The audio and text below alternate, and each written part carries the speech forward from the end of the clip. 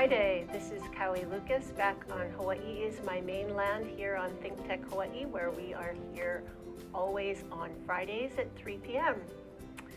This week I have Senator Laura Thielen I used to be her constituent when I was living in Waimanalo. She is the senator for Kailua, Waimanalo, and Hawaii Kai. And today there's a whole bunch of stuff happening at the legislature, and she's gonna dig a little deeper on some of the things that it's hard to understand in the usual sound bites. So Laura, let's start with ethics. How about that? Ethics is a good topic for the legislature to delve into, because really, if you don't have a very strong ethics code and people lose faith in their government and they stop participating, then our government's going to become a lot weaker, and we end up being governed by the very few instead of by the many, and that's what a democracy is. And we get some very interesting candidates, too. Yes. Fomented by anger and frustration. So they say sunshine is the best disinfectant, just to make sure that you have public information. Nowadays, thanks to the internet, once information is public and it's accessible, people can share it, and then they can make an informed decision about their government officials, about how they want to recommend we vote on bills, who they want to vote for themselves, how they want to vote on constitutional amendments or other issues. So ethics it's really important that we get the information out there. So what's happening in this season in ethics-wise, maybe in campaign finance? Okay. Well, we've done some work over the past few years on campaign finance. There's been a lot of concern since the Citizens United case about what they call dark money going into politics and funding campaigns. And we've been able to pass some laws that do require publication of information, so that when people donate or PACs donate, they have to give information about where their donations come from. But the area that I have a special concern about now is the ethics code. Other elected officials and appointed officials have to file ethics disclosures about where our sources of income come from, so that people can see if we have a potential conflict of interest in decisions that we're making. And those ethics laws, I don't feel are as strong as they should be, so the public doesn't have all the information they need. How accessible is that? The ethics disclosures are under the Hawaii State Ethics Commission, and you can go online and you can pull those up by candidate. But I think we need to have stronger laws about not just the candidates and the lobbyist disclosures, but also what kind of lobbying is going on of the executive branch. So for instance, a lobbyist would have to say how much money they may be spending in lobbying me and other people at the legislature for voting on a bill. But there's a lot of decisions that are made by officials in the executive branch, the governor, the heads of departments who are awarding expensive contracts, or they're passing administrative rules like laws or making decisions about leases. Those types of lobbying efforts are not required to be reported under law, because that's the executive branch. And the public really needs to know that, as well as what's going on over at the legislature. Wow, that's a significant hole. Yes, yes, because the state manages a lot of land, and land in Hawaii is very, very valuable. And so we do need to know what happens in those types of lobbying efforts. There was a hearing, maybe it's still going now, actually, on the permits, the water permits, and very interesting. And so sounds like maybe something will happen. Are you hopeful? The bill was heard on the Senate side. I believe it was deferred. I have to check on what's going on the House side for that. But again, the water it's a great issue. The registered lobbyists will be down at the legislature lobbying on those water bills, and Sierra Club is one set of registered lobbyists. A number of the private organizations that have water permits are also lobbying. And all their financial information on how much they're spending on that effort at the legislature is public. Their donations to candidates are public.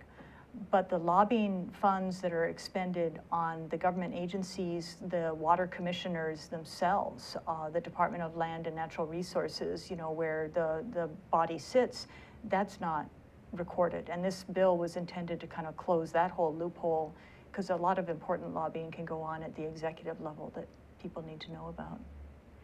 And you're bravely moving forward in setting an example for running a clean campaign.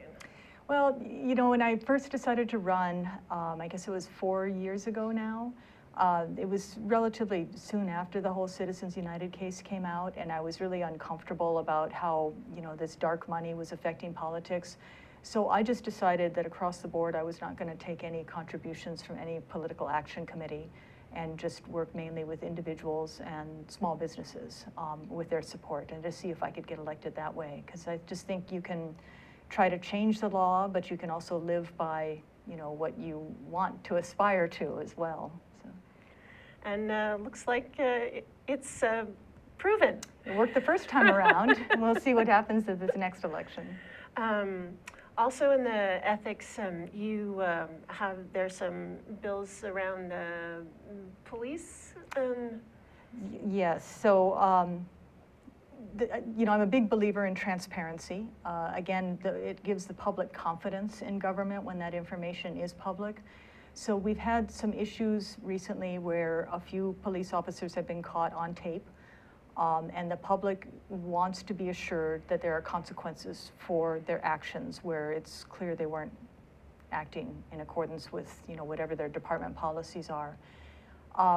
The current law says if a government employee has been sanctioned, an administrative penalty, and they have their rights to appeal and due process, but once there's a final decision, the public has the right to know what the administrative charge was and what the penalty was.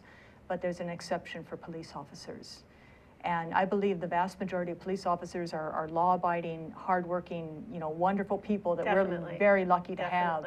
But for the few bad apples, it really erodes the public trust in the entire force. And so I have, one of the bills I have is to eliminate that exception for police officers and hold them to the same standards as all other public employees. And how is that faring? We put the bill in last year. It did receive some hearings but didn't move forward, so we put it in again this year. And there's a bill, my bill, but also some other legislators put in some bills as well. And I'm cautiously optimistic we're going to see some improvements in the oversight of law enforcement, but I'm not sure which bills are going to ultimately shake out. Okay. Since you are the senator from Moanalua and Kailua, there is that sticky wicket of the B&Bs. Yeah. And let's get into it. We'll probably have to break, but let's get into that a little with again, what is ethical, what is the right thing to do here with regard to businesses and taxation, and what's happening in our communities. Well, you know, as you may know, there's each of the counties handles the zoning for their county. So where residential districts, commercial districts, and then what are the permitted uses in the residential district.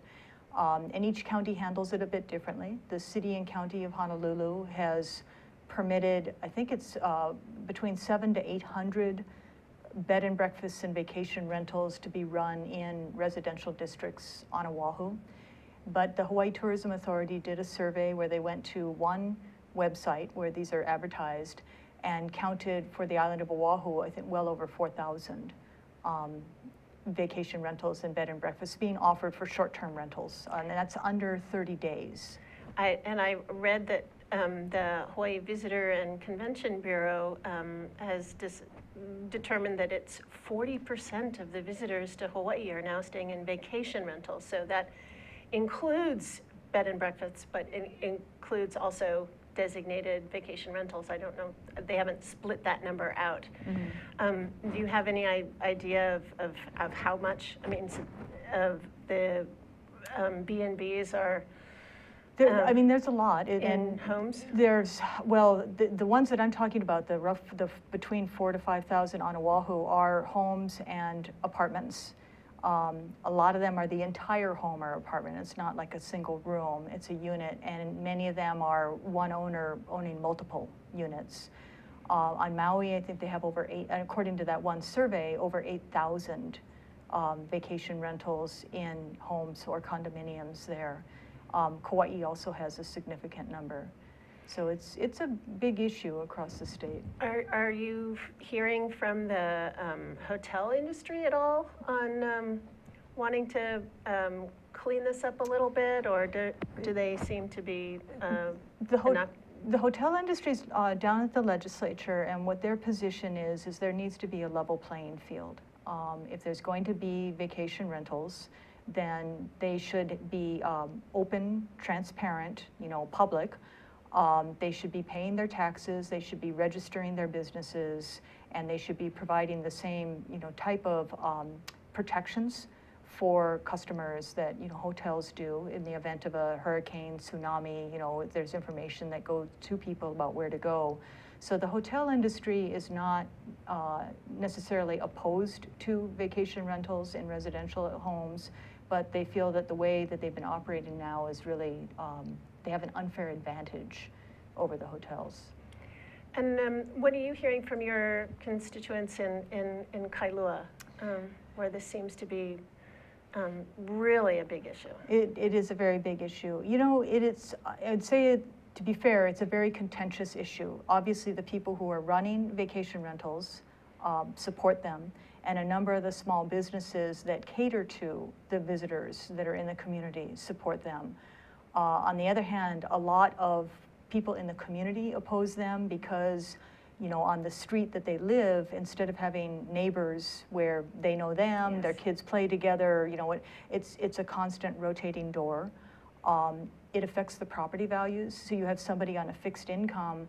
Now these properties are being sold, these vacation rentals are being sold at prices that reflect that they're commercial operations. So the property values go up, and now the homeowner who's living there has to pay higher property taxes. And so that's an issue. And then, is there housing available for residents, either for long-term rental or to purchase, to live in the community? And that's a challenge. That seems to me really to be the crux of the matter for residents. It starts there, mm-hmm, but then it escalates to schools and neighborhoods and jobs and the price of groceries and everything else. Do you feel like there's or are you finding that there's a place where these issues can be dealt with a little more concretely? I mean, like really looking at how many homes are taken out of the market, and where are those people going to go now that those spaces are not available for locals to live? There's some studies that have been done on housing in Hawaii and elsewhere, because this is not just a Hawaii problem. You have other places like San Francisco, very York, desirable cities, New York, where some of the housing stock is transitioning over. And it has what is a couple effects. One is a ripple effect. So, people say, oh, vacation rentals are only an issue in Kailua or Haleiwa mainly, and other places are all right. But you have residents who used to be able to get long-term rentals or purchase homes in those communities who no longer can. So they are going out to other communities, and that's affecting these other communities because there's more competition now for the housing. And then they have what's called a displacement effect. So again, people used to be able to rent, and we don't have enough housing for our local population. We have a housing shortage. Now the housing shortage is getting more severe. Instead of having 750 vacation rentals, you're having over 4,000. Yes. Just on Oahu. And you take a look at other places, again, it's the neighbor islands, it's affecting them even more. So we haven't figured it out yet. It is in order to figure it out, I think you need to deal with both the state level laws as well as the city and county laws. The zoning about, is it permissible, and if we are going to allow it, how many units are we going to allow, in which communities? That's a city and county issue, or on the neighbor islands, the county issues, because they are in charge of zoning. But the state laws, I think, also have a role to play, that we shouldn't be making it harder for the counties to be able to enforce their own regulations. Okay, I hear we have a tweet, but I don't see it. Should the hotel industry be honored in a state with the highest rates of homelessness and a failure to regulate rental rates? I'm guessing that what the person's saying is, since the hotel industry doesn't oppose vacation rentals and this is their position, should we respect that? I mean, that's the way I'm reading the question. And I would say that I don't think the hotel industry should decide the issue, but I don't think the hotel industry is, you know, the enemy or the cause of homelessness. I mean, that tourism is our #1 industry. But I think we do need to take a look at how is this affecting our housing for our local residents, the cost of housing, the availability of, you know, long-term rentals for the families that can't afford a down payment for a home. And that's a bigger industry, or a bigger question. Okay, well, this feels like a good place to take a little pause, and we'll come back and more on the B&Bs.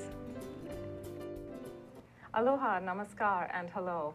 My name is Anu Hittel, and I host the show called Climate Change Beyond Outrage. We go beyond outrage to find solutions to climate problems facing people, nations, and the world. I hope you will join me here every Tuesday at 1 o'clock. We broadcast live from thinktechhawaii.com. Aloha and bye-bye. Aloha, my name is Carl Kimpania. I am the host of Think Tech Hawaii's Education Movers, Shakers, and Reformers. You can see our show every Wednesday at noon at 12 p.m. on thinktechhawaii.com, as well as visiting YouTube and finding the link for the show there. The show is also aired on OC16. We look forward to seeing you on the show. We have many wonderful guests, including Joan Husted, Corey Rosenlee, where we talk about the very important issues of education for our keiki. We look forward to seeing you there. Mahalo. Aloha, welcome back to Hawaii is My Mainland. Today I have Senator Laura Thielen from Kailua, Waimanalo, and Hawaii Kai, and we're having a discussion about the effect of having 4,000 registered or counted B&Bs, not registered, on the island of Oahu, and what that is doing to the fabric of our society, what that's doing to the quality of neighborhoods. And I can't go through a day without that conversation about I'm losing my place to live, and I need to find another one, and there's nothing available, and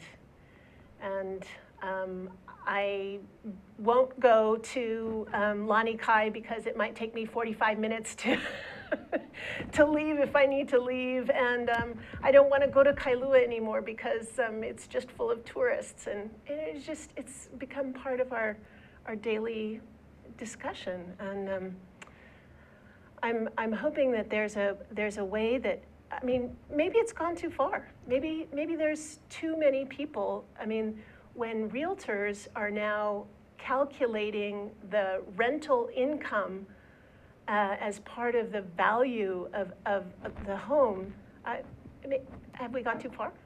Well, home values are tied to the rent that you can get from them. So it's not just for Hawaii, you know, which is a desirable place to live and a desirable vacation spot. If you can rent a home for a long-term lease for, you know, $2,000 a month for a year to a family, but you could also turn around and rent that home for 3 times that as a vacation rental, you know, and earn 3 times that income. Ultimately, you're affecting the housing prices in that community, and you see certain communities have changed, you know, their housing prices in response to that.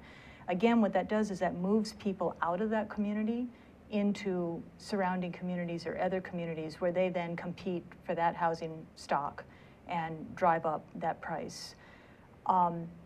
I guess what troubles me in this debate on vacation rentals is that many of the people I talk to who are in favor of them will say, well, if you just change the law, what I do would be legal. I have a problem with that argument because the law is what the law is, and if you don't like the law, you try to go and change it.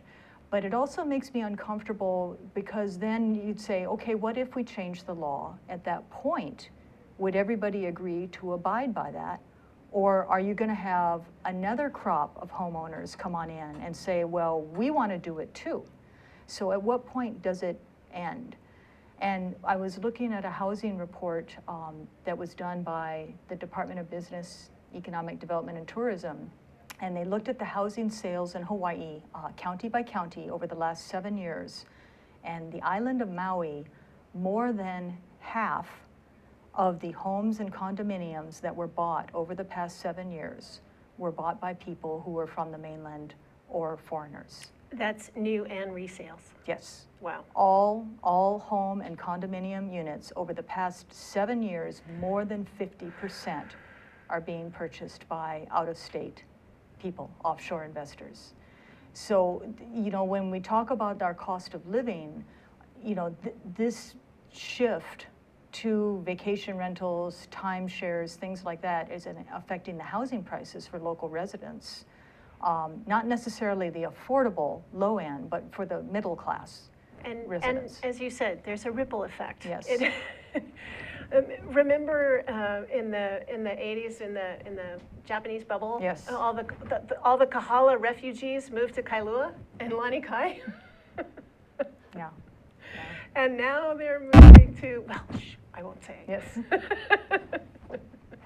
So how Jared Diamond wrote in his book Collapse about the state of Montana that was facing this kind of inundation by outsiders driving the land prices up. And their solution was to create a two-tiered tax system. And we've seen a little, I understand you're in the state legislature, you're not at the county level, so I'm not saying, why haven't you done this? But just as a legislature and as somebody who has been digging deeply and who is a trained attorney, what do you think about having something with really concrete that would say, okay, if you are a resident and you are in residence for, in Montana, I think they made it 180 days or more a year, then your tax rate is X. If you are not, then your tax rate is, 5X. Can you see something like that working? I guess I'd say, I think for our housing market, we have to, government needs to set some policies, because if we don't have policies, because we have so many outside folks coming in here to buy, because Hawaii is a nice place to live, they tend to be older people, and our younger people are leaving because they can't afford it. So ultimately, in the absence of any policies, we end up with an aging population without a younger population to support us. Our children can't stay here, our grandchildren can't stay here. It really changes the state, and we've seen this happen over time.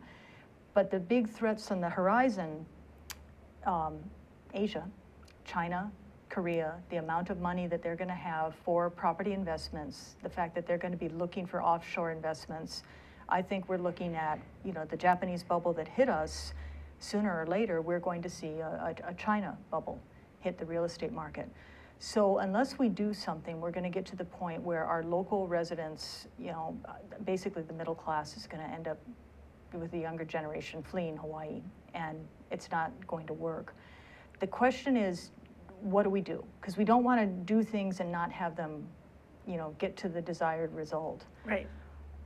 I think, just me personally, because on the mainland they pay higher property taxes, because they fund their schools that way. We don't in Hawaii. We fund it from the GET.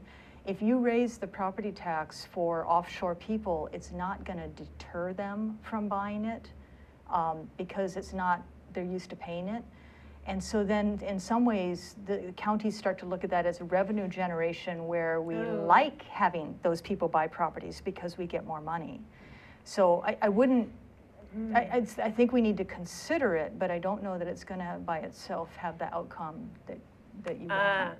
Well, I can see how the foreign investors would be one set, and then the California, the ones from the continent coming would be. I remember being so annoyed by a Microsoft executive who bought a beachfront home on Kailua and just saying, "Oh, it's so great, you guys have such low taxes here. You should see what I have to pay in Snohomish." And you just, Well, and I'm irritated because the state, 20 years ago, we put, I'm told, about $200 million in Kaka'ako, building the infrastructure, created this one-stop shop permits for the developers because that was supposed to be our workforce housing core. And now what they're building, almost uniformly, is multi-million-dollar condominiums.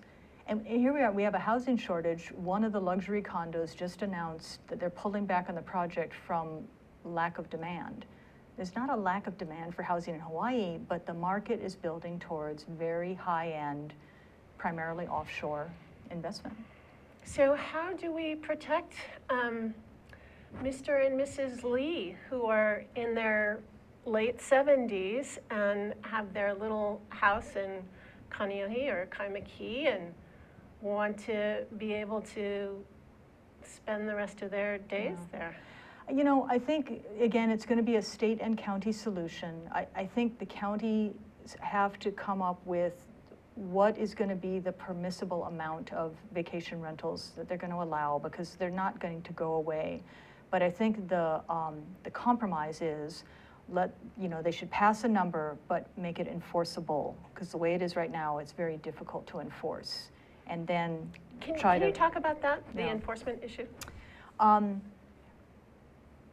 The way I passed a bill in the legislature last year that requires the vacation rental owners to have their TAT license number posted online. And if you don't post it, that by itself is a violation.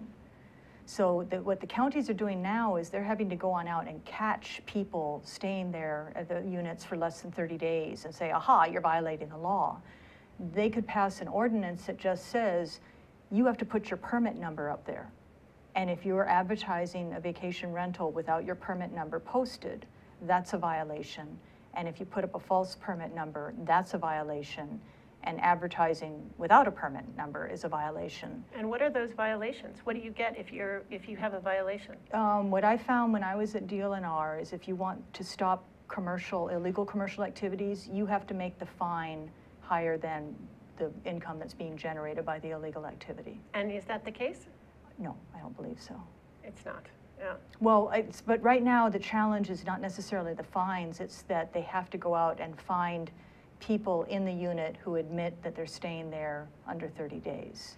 So instead, you just make it, if you're permitted, post it, and anybody advertising without a permit is violating the law.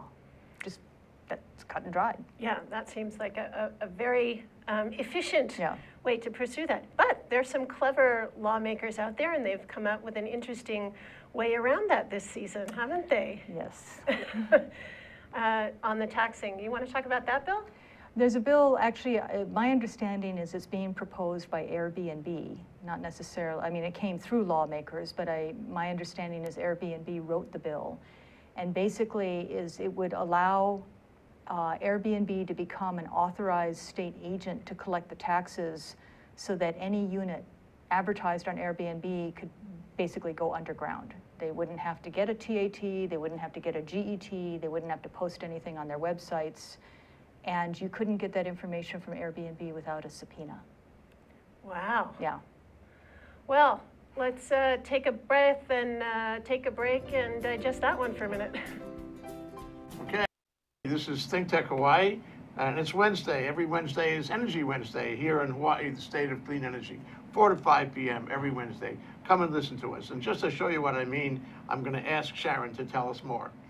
Come and see us every Wednesday, as Jay said. And we have people like Jim Albers from HECO here and co-host Ray Starling here every Wednesday. We not only go on Olelo and OC16, but also stream live. So please come visit us, hear about the latest in clean energy. Okay, Jim, you've been here. You got any comment on all this? as important as energy is in all of our lives today, this is a great forum and a great format to vet those issues. So I encourage everybody to listen in and participate. Okay, Ray, what do you think for a close? Well, I think this is the greatest show in the energy world here in Hawaii. You can come here every week, 1 hour, and catch the latest on what's happening and hear from the people who really know what's going on, like Jim Alberts. We appreciate your coming today. Thank you. Ray Starling, Sharon Moriwaki, Jim Alberts, and Jay Fidel here in Hawaii, the state of clean energy, 4 to 5 p.m. Wednesday. Aloha. Aloha. Aloha, welcome back to Hawaii is my mainland. I am Kaui Lucas, and with me today is Senator Laura Thielen. And we are gonna jump over to a new topic, not a new topic for the show, or certainly not for Senator Thielen, the leaky Red Hill fuel tanks. Oh my gosh, if you go to kauilucas.com on my blog, I have posted links to Senator Thielen's excellent report. But give us the skinny. So I guess there are these 20 huge fuel tanks. They were built what they're called in the field, where the out in Red Hill, to provide fuel to Pearl Harbor. And the rock was actually blasted with dynamite. This was right around World War II. And then the tanks were built into the pukas in the rock, but it fissured the rock. And these 20 tanks, which hold something like 250 million gallons of jet fuel, pretty much, according to reports that weren't discovered by the state until much, much later, started leaking regularly. Because again, these are giant tanks. They don't meet modern standards for underground storage tanks. It's a single wall tank, not a double wall, not necessarily any sensors.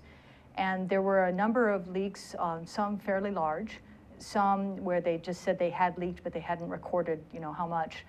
But recently there was a fairly large discharge of oil. The 27,000 gallons.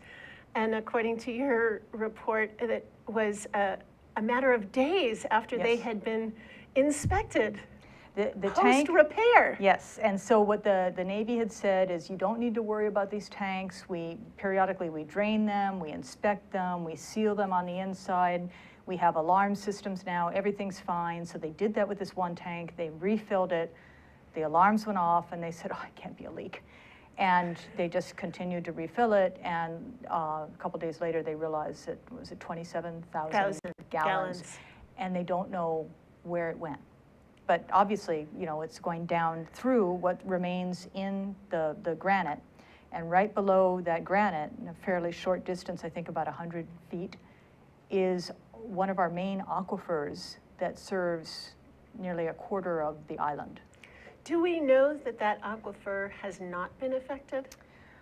From my understanding and talking with the Board of Water Supply, there are some contaminants on the surface of the aquifer, but we do not have enough wells dug to be able to determine how far that may have spread, and then also other locations around the aquifer where contaminants from all these former leaks may still be working their way down through the granite. And this is, again, our drinking water supply, some of the purest water in the world, and we have great water, but once an aquifer is contaminated, it's virtually impossible to clean it up. According to your report here, that the aquifer provides fresh water to 1/4 of urban Honolulu, from Moanalua to Hawaii Kai. Yes. I don't know how many Oahu residents know that we pump water from Red Hill to Hawaii Kai. That was pretty stunning. Yeah. Well, Oahu is the only island where we have an interconnected water system. So if you turn on the tap on the windward side, they can send water anywhere. So it's not necessarily, it is basically pumped and serves that entire region. Okay, so so the land where the tanks are belongs to the Navy or in some form. The military, yes. And they are responsible for taking care of this. Yes. Is there any state interaction here? I mean, I would think that the EPA maybe would have something to say to this. Both the EPA and the state have authority. Now that the discharge has been reported, they both had authority. They had the option to shut the tanks down. Obviously, there was a lot of pressure from the military not to shut the tanks down and a number of other people as well. So the Navy agreed to enter into what was called a consent agreement with the EPA and the state to say what they needed to do. And then that's where, when we sat down and started to negotiate that, I feel that the state did not do as good a job as it should have in representing the state interest in the agreement it ultimately reached with the Navy. It's, from what I read, 15 of those tanks are still in use. Under the agreement, the Navy has at least 22 years and possibly longer to upgrade the tanks. It has 5 years to decide what upgrade means. They do not have to upgrade the tanks to current modern standards. And if the state disagrees with whatever the Navy says this is what it's going to do, the state has waived its authority to veto that decision, and it's going to be up to the federal government, not the state. How does the hierarchy work between the EPA and the Navy? Not sure. Does the Navy have to? You know, my worry is when it becomes a federal decision, you know, does Congress, is it going to value the United States military more than the residents of the state of Hawaii who are drinking their water out of that aquifer? And I think Congress is going to come down on the side of the federal government and not necessarily the residents of the state of Hawaii. The state has a public trust obligation to provide, you know, care for our water resources, including our drinking water supply for all of our residents. This fuel contains contaminants that are highly carcinogenic. If that aquifer is contaminated, it will not be able to be cleaned. And what is our alternative water supply for a quarter of urban Honolulu? What? Yeah.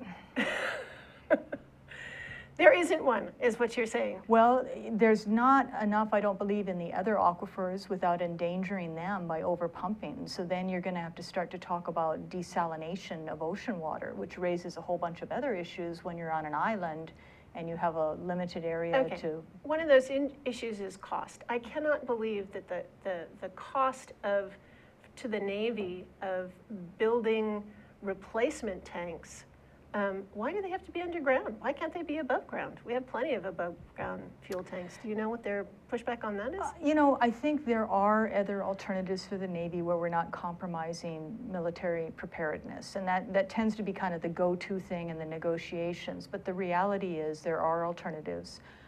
This is fueling the Pacific region, so they could start to spread fuel around in a variety of places. They can do above ground tanks, or they can build tanks within the existing tanks to the modern standards, which allows you to basically keep the entire system, you know, underground, keep your gravity feed lines, but you just make sure that maybe instead of holding 250 million gallons in 20 tanks, you know, you have smaller tanks inside of these tanks that can hold, you know, 150 to 175 million gallons, but they're secure. Well, that sounds incredibly rational, reasonable, and probably a good buy economically. I mean, when we see what's happening in Flint, Michigan, for instance,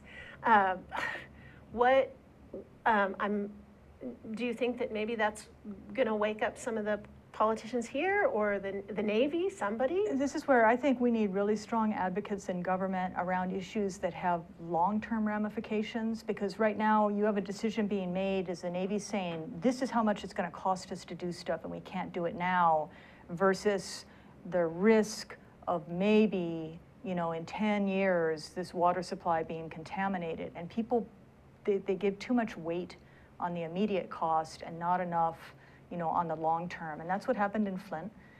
And you know, the cost, if our aquifers get contaminated, will dwarf the cost of fixing any of these tanks. Right, right. So, well, I guess there's nothing that the legislature can do about this, is there? You know, there is some bills. One would be funding the Department of Health to provide it with additional inspectors. There are supposed to be reports and benchmarks that are met by the Navy along the way. One of my worries is you set up an agreement that in 25 years will do something. Well, by that time you get there, and if you haven't done it, everybody who was around, you know, originally making the agreement is gone. So we need to make sure that the Department of Health pulls the trigger on any consequences if they fail to meet deadlines. The biggest one coming up is when the Navy decides what kind of upgrade it's going to provide to the tanks. And we want to make sure that the Department of Health, with the Board of Water Supply, because Department of Health said, support this agreement. Board of Water Supply didn't like the agreement. The Commission on Water Resource Management didn't like the agreement. People were saying, don't sign it. Health went ahead and signed it. So we want to make sure that the state acts more as a unit with all of our bodies that are in charge of caring for the water when we take a look at is what the Navy's proposing adequate or not. So maybe now that we have an engineer in Washington Place, somebody who can understand these issues a little better, maybe it'll be louder. Or actually, I was so stunned when 2 weeks ago Marty Townsend from Sierra Club was on the program, and she started talking about it. I was like, what? You mean we haven't fixed that? I thought we fixed that years ago. So No. Wow. So it's really something that could happen after reading your report. And again, if you go to kawilukas.com, you'll see Laura's beautiful face, and there's links to the report. And you can also go to her website. Putting some, now that we can see really painfully through Flint's experience, how horrible this could be on so many levels, and maybe there's a chance here to get some more movement. I mean, your solutions. I mean, can we get the Navy to the table on this? You know, they already made the agreement, and like I said, the next big time for the state to weigh in is when the Navy comes back and says, okay, here's how we can upgrade the tanks. In my opinion, they're going to come up with something that is going to be clearly not modern standards. I mean, you're talking about tanks that are already 70 to 75 years old. Yeah, so 20 years, we have to wait 20 years yes. to go to the table again? Yes, and so the big fight that next is going to be when the Navy says, here's what we can do. We can, spray it with a sealant. We can, do whatever.